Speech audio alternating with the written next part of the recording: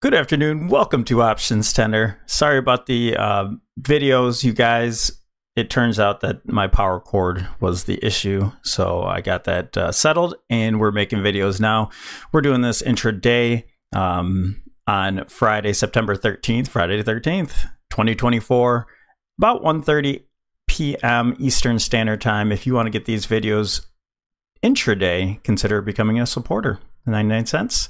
And if you want any additional individual videos, individual names, consider being a individual member. Okay, so we're going to jump through SPY. It's a real critical point here, and I do think we're going to get somewhat of a pullback at this point. So we're going to zoom through the higher time frames, and then we're going to go through SPY, QQQ, IWM, and SMH, and the VIX on the 65, and we have to move around some lines. I wasn't able to work on my computer and do proper technical analysis, so we're going to do this together, but I could see what's going on. So here we go. We have SPY on the monthly time frame, 2000 top, 21 top, and we're forming 24 top. Okay, so we're pushing off of the trend line now. We're getting like a hammered doji. We're forming a top. We're still in this range here, and you know that's not unusual. That's what we have over here. We have 3 months of price action. We'll see where the month ends, and going into the end of October and into September, end of September into October, I think that we'll see some pretty volatile moves by then. Okay, so let's go to the weekly. On the weekly time frame, we're just going to take a look at this page here, see how important of an area we're at. We have the 162. That's our final target. We're just kind of playing around, testing that over and over. So if we get above that, then we're going to see some lower time frame, higher areas here. But notice that we're still basically in this 2-week range right here. We haven't made a new high, and I'll show you the downtrend line is right there. We did push off the 20 simple moving average on the weekly time frame, and so it kind of appears that we're going to be in this range for a minute here. So this is going to be super important to watch this range, and of course the 20 simple moving average. So let's even go to the lower time frame, and just to reiterate, this is the 23.6 area that the price came back to if we start from this bottom structure here. So all of this can be wave 3, and then we're working on a wave 4. And so I'll just tell you right now, in my opinion, I think we're working a triangle. We're going to be going up anyway, so even if it's not a triangle, I'll show you what it's going to look like. Let's go to the daily time frame, and we're looking for 1010. So on the weekly, we have a time and price zone here from 1010 to 1018. So we'll be looking at that when time gets there. We'll be looking at that time to price ratio, okay, or relationship. Daily time frame, we have this bullish rising wedge. Broke down from it, and now I think we're going to get new highs. Are we going directly there? That's possible. And you know, going into FOMC, so I'm holding on to all of my calls. I have a bunch of swings well out of the time frame that we need to, and so if we go up into our targets, which is 580, I think I have it on here, about 580 here, you'll see that confluence of all of these trend lines here that would be our final target. So if we go into FOMC, depending on where we're at, I think that might be the spot where we could pull back into. And notice this range right here, we're just getting back into that range. Okay, so getting to the top of this range, we could play right back down to about, let's keep an eye on about 555. Okay, we said how important that was when we broke down from there. Now that we recovered it, maybe we reject off a top area here and the downtrend line that we're now forming, and we come back to test the 20 simple moving average around 555. Okay, so I already put on some put protection today going into FOMC on Wednesday. So just to give us I'm very confident in my calls, but I like to add a little protection, especially if price kind of zips down into Monday and Tuesday. Then that will give us a nice setup to go back long. Okay, moving over to this board here, we're looking at price ultimately getting to this 127.2 target, and that's a 580. And this isn't necessarily how I'm counting it in my head. This is a 1, 2, and it doesn't matter. 3. So if we reject off here, it could be wave 4 and 5. I think we're going to look at it a little bit different now, especially if we do get the rejection. I think this is going to be still a wave 4, but this is the A, B, C, D, and E for an ascending triangle. We get a pullback here for E, and then we get our wave 5 to end it. And with that said, that would start the count all over again, and we'd have a nice 5-wave move into the 580. So again, this is speculative on how you count these things. So we won't. We'll be looking to get to the target, and but we'll try to build some structure off of it. So we're looking at we had our low here again on 911. So let's get rid of those.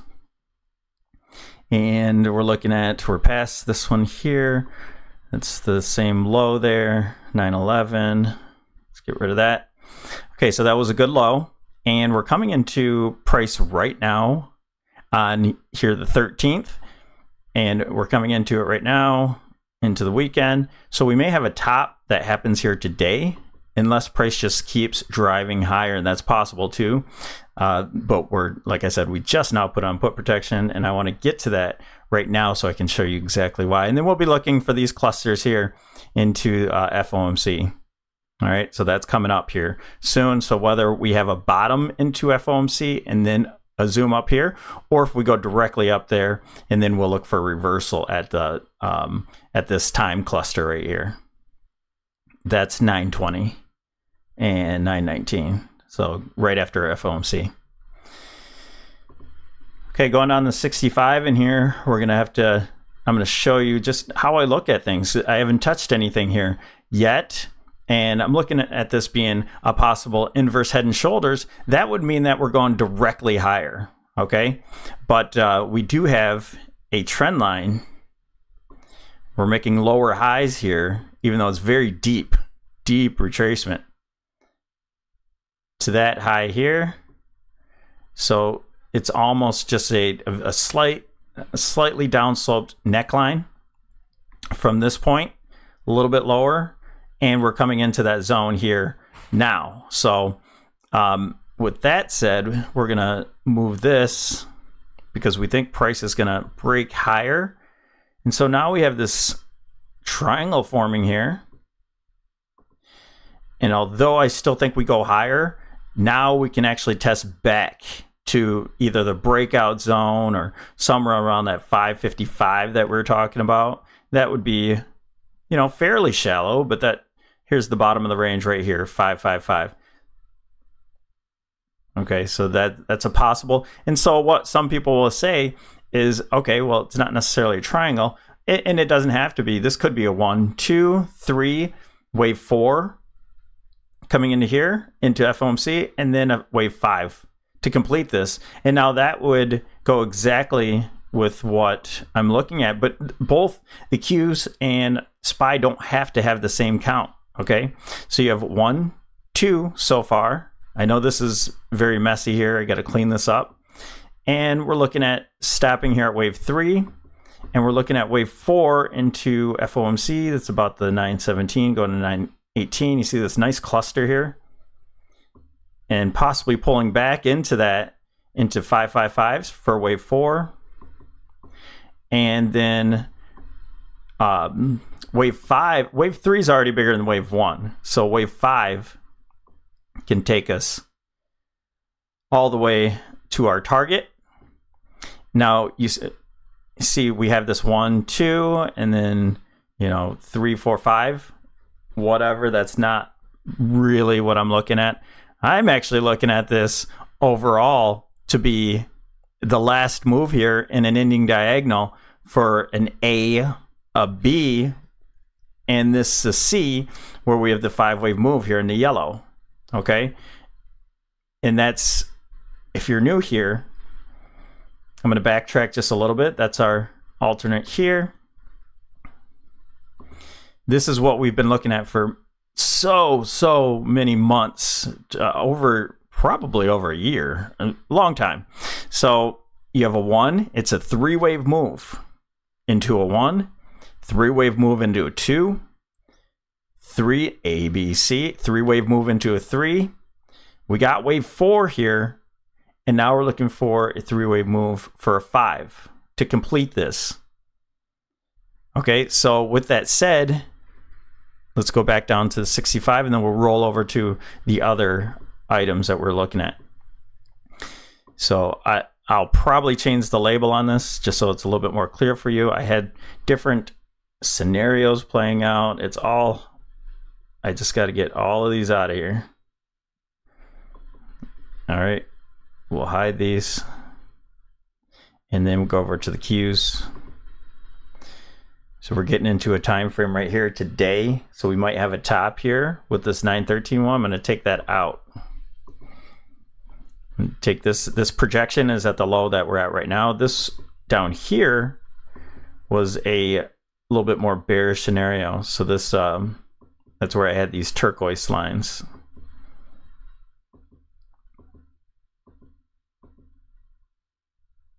All right, we posted that. We make posts every so often. So I was saying this could be an ending diagonal that goes lower. We held the lows, and now we're ripping to the upside. Just a great move here. And we're probably getting some divergences and whatnot. And, you know, so not yet, not really. A little bit on the slow soak. We don't have one here. And so that says to me is that even if we do, because we're over bought here, we pull back, then we'll probably make a divergence going into a wave 5, or depending on how low we pull back, we'll watch. We'll watch to see what happens here. And I also want to note that we had this, we were looking for just that small area here, because this looked like a 3-wave move to us, but we didn't know what happened in this little area here. So we're looking at that 62% retracement. It held. We had a nice sharp pullback. It held twice, and now we got above it. So it's confirmation that, you know, this thing's going higher, so we can get rid of that now. And we're just going to follow this path up. So we could either go directly there to our targets, 580. That would be a pretty big move. But what I suspect is that we'll stop here on that downtrend line, and we'll get a little bit of a pullback here for an ascending triangle, and that will give plenty of energy for this last leg higher. So around the 555, you got about a 250 point or 25 point. Am I doing math correct? That'd be 60. So about 25, yeah, 250 points on the S&P, and on SPY about 25 points here directly up for a last hurrah. And you're going to see a lot of names, kind of little names, zipping up and just ripping for their last hurrah here. And I think this is where we end this last move here. Now, there is another price higher. If it gets above 580 and holds above 580, we'll have to keep an eye out for that. Our last target there would be 599. Okay. I don't think that's the case, but anything can happen with the glass gasp here. So we'll see going into FOMC. I think that we might get a new low and go tag this 580. That's my primary scenario. QQQ, what does this look like? Well, we had this kind of flag breakout. This flag broke down, so we want to get rid of that, kind of clean this up a bit. And what we're looking at is a downtrend line here. From these highs, we're coming into that downtrend line and a confluence of the gap here. So we can close that gap, and now we can kind of draw this as a triangle. Because what this says is that we're forming an equilibrium. We had a wide range here. We're just coming and we're So this is the triangle that I was really talking about. You can say SPY is a triangle, you can count it every which way you want to, but this ultimately, I think, here is the bow and arrow. Support resistance is kind of our volume node here that we're going around, trading around. So this is a possible area, and that's what I did was I put Q puts on QQQ, and I'll just give you a free setup right now. The Qs we're going, we put out to FOMC on Wednesday, out of the money puts to about 460, and it might have been 462, but they're about 50 cents, and I put several of those on to protect our call positions. And if this gets a nice sharp move going into Wednesday, then we'll be looking, or even the bottom of the triangle, and then we'll be looking for the resumption to the upside. And that might not be the case, you guys, because if this is just a simple A, B, C, then we're going to get a shallow wave 4 probably, and continue to move higher. All right, so just because this looks like a triangle doesn't make it an actual triangle count. Okay, so this ultimately can just be the ABC, how we have it here in white. But we have to keep in mind not to get scared if price goes a little bit deeper into the 460 zone. Yeah, I'm pretty sure I had 460 puts. So this could ultimately be counted as, let me change the actual color of the letters here so we can get the alternate scenario. And with this said, so this could be our A down here, a 3-wave move down for an A. And believe me, I think this is an impulse wave down. All right. So if we get into a triangle, it says that we get a new high. And so we have to keep that possibility in mind, that that is still possible, and that this is an A, B, C move here. So this would be an alternate scenario if we do get a new high. And I don't care if it gets a new high or not. I think this is the last hurrah for the market.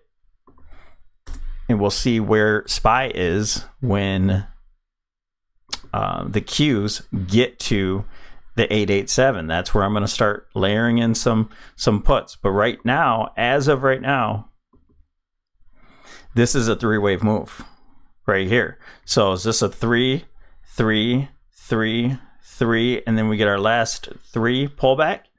That would mean that this is possibly a triangle. Now, to the extent that we want to get the market wants to confuse us, let's go ahead and put this possible. Let's finish this up here, because this is super important. Now, on these last moves here, it doesn't have to be an impulse wave. It can be a 5-wave motive wave, which I'm not trying to get too technical. Going to FOMC, this is possible wave E. So if this is just a simple A, B, and C going into our target here at the 887 and then getting the reversal off of there, what will look confusing is if this is a 3-wave move and we get a deep pullback. Now what that could be is an ABC into a 1 and an ending diagonal. This can get a nice sharp pullback for 2, 3, and then wave 4 will probably overlap here over at wave 1. And this is all 3-wave moves. And then our final wave up here will be a wave 5 to make this a possible zigzag or even a flat. Doesn't matter. Wave C is always a 5-wave move. So they'll probably get us in here, making us think that, you know, it stops here, pulls back, and that we're going to have brand new highs because this is a triangle, and you're going to have a nice 5-wave move up to the brand new all-time highs.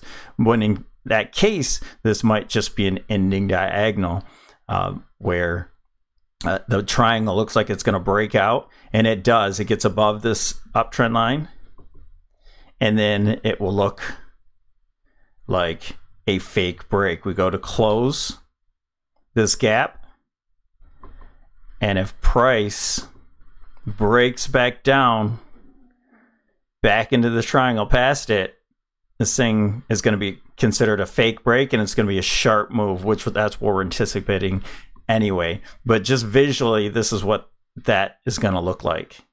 Okay, everybody's going to celebrate and say, oh man, we're just going to keep going, because you can have the measure move from this triangle way above the all-time high. Okay, when and if we get to that point, we'll talk about it. But if we start breaking these highs here, then I think that will be the case, that this triangle is playing out as a wave 4, and we have a wave 5 above. All right, this is an impulse wave to me right now, and I think we're getting an A, B, C, and I think we will probably reject into FOMC for a couple days, which we're a little overbought, so I think that might be the case. And some will count this as an A, B, C, D, E. I think this is more likely to be an ending diagonal, and it's not going to go as sharp to the upside as we think. And that's it. But we'll see. All right. Just raking out these possibilities. So again, this looks like a triangle, right? So I think this is likely the case here, that price action goes all the way to the 235. So we could get a really sharp move here from IWM going up to a wave B. So this is the all-time high. We get an A. You'll see the red A here. And then we had a nice big wave B, and we're finishing that off with an ending diagonal. 1, 2. We had a B here for the 3, because it's 3-wave move. It's just a big ending diagonal. 4. And so even if this is a wave 4 triangle, we're looking for a new high to 5. So honestly, it doesn't matter how you count it. And so if we get our pullback right off of this, well, let me go back. If we get a pullback off of this downtrend line right now, you know, we could come back to about the 210 or so. And some people say this is A, B, C, D, E. Great. And then we'll have a 5-wave move way back up there. But I'm counting it more as this is wave 4 complete, and we're looking for an A, B, and then somehow we'll get a wave 5 in here. So if it's sharp, we could say 1, 2, 3, 4, 5 up there. So who cares how you count it? I think the target gets a new high, goes up to that last position there, about 235. So that's a pretty vicious move on IWM, but I think they'll carry a lot of those stocks that have been suppressed, and we'll be looking into individual stocks. I'll do this for the members, like Square, for example. I think that's going to move. I have a bunch of them on there. We're looking at a bottoming process and Boeing. So I'll make all these videos coming up here in the next hopefully this weekend, next couple days or so. Let's go visit SMH just to see what's happening here. Look at that. Same thing, downtrend line. We're going to have the same thing. We're equilibrium.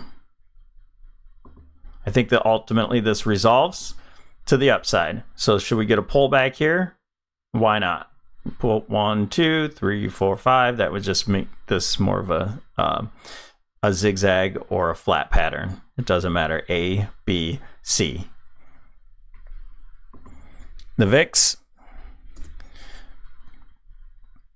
So the VIX should be hinting to us. Maybe it's into some support. We see we have the gap support here. Maybe by the end of the day, you know, it closes gap or so, but we have another gap support. But either way, if we get some sort of reaction here to go higher, it looks like we have an unfinished wave pattern here. So if you consider this a 1, 2, 3, we should get a little bounce here, 4, and then close these gaps. And I don't know if they'll make a new low or not, but we'll be looking for this pattern to finish off, maybe just a brand new low here. And then we can really make this a big wedge to look out for a breakout again. Okay, so if we make a new low, we'll draw a trend line from these highs here to that high all the way down, and we'll look for a breakout at that point. As a matter of fact, I'll get it ready just in case. From that eye to this one, we'll be looking for price action to stay underneath this downtrend line as the market goes a little bit higher and close. Even though we might get a bump up, we'll look to close these gaps and then a break above this trend line here, and we should be starting our recession off. All right. That's what I got for us, you guys. Thanks for joining us here at Options Tenor. Glad to be back. Hope this information helps. Don't forget to like the video. We'll talk to you tomorrow.